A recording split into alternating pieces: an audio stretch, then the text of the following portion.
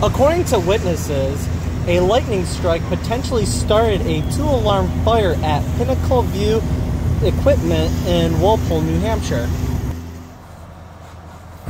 At one point battling the fire, the evacuation alarm sounded, pulling fire crews away from the structure. The alarm was toned because of a partial collapse of the building.